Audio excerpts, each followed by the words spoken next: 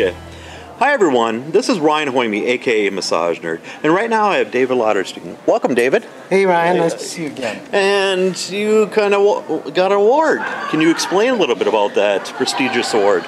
Yeah. Okay. Well, I received the Alliance for Massage Therapy Education Educator of the Year Award, and it's a great honor. I love it. And I've received also from AFMTE, I got the Teacher of the Year Award, and I'm a member of the Hall of Fame. Yep. I'm just waiting for the Massage Therapy Wax Museum. Okay.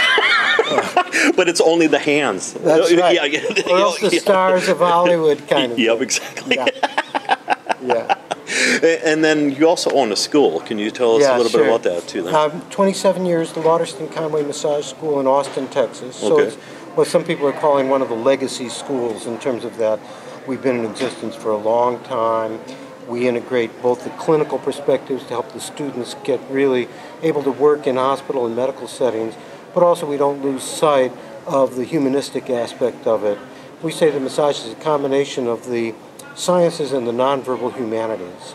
And students really respond to both a person-centered and a science-centered approach to massage therapy. Yep. And one of the topics here at the Alliance I've noticed is low enrollment. There's not as many students, it seems like, out there and stuff like that. Have you noticed that in Texas area and stuff Luckily, too? not for us. Okay. But I would say that because you totally made a name for yourself too. It's been around forever. That helps. And our mission statement at our school is to run the school in as healing a manner as a subject that we teach, which means that we need to look at every aspect of our business and education from the standpoint of how can we excel. Many schools will do beautiful with education, but they won't do good with marketing, or they don't have it as functional an admissions department as they want.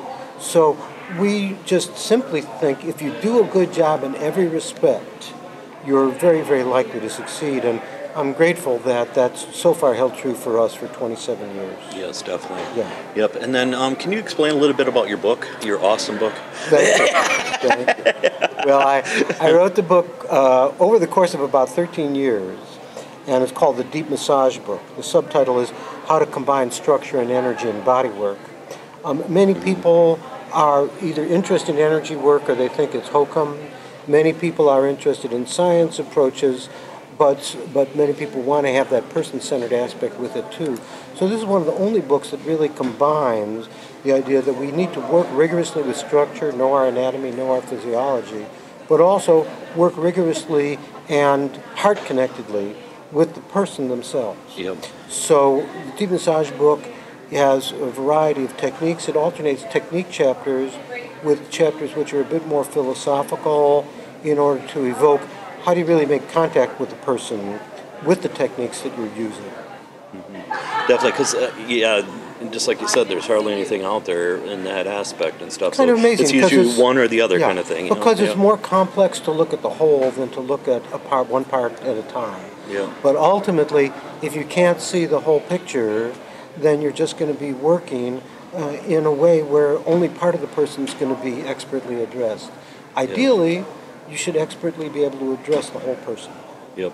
And then you also did the keynote, one of the keynotes the other day too and stuff. And that was awesome keynote. I mean, you added one of your specialties too, music into it too. And so, Well, you know, music brings heart into the experience, whether we're looking at it in a massage context or we look at it in a religious context where music is so often used in order to deepen people's spiritual experience. Music is just great, and it's a lot like massage because it's nonverbal, but it carries a tremendous amount of meaning with it. Yep, and you have one CD then, right? I just have one CD, which is called Roots and Branches. You can get it from cdbaby.com. Just Google Roots and Branches Lauterstein.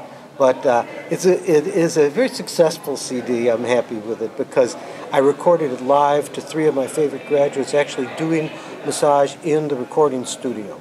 So I accompany massage rather than me being the focus.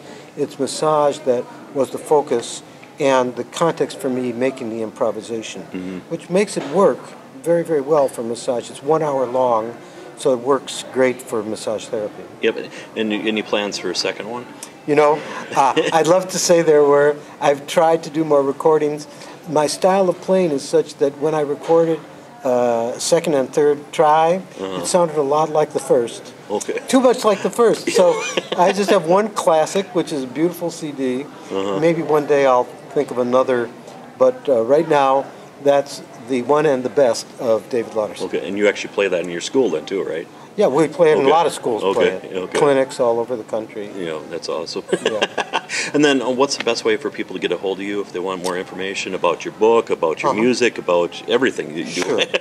Well, my email address is davidl@tlcschool.com. Okay. And best way is that, or they can go directly to my school website, which is tlcschool.com. Okay. And I'm happy to respond and be in touch with everybody.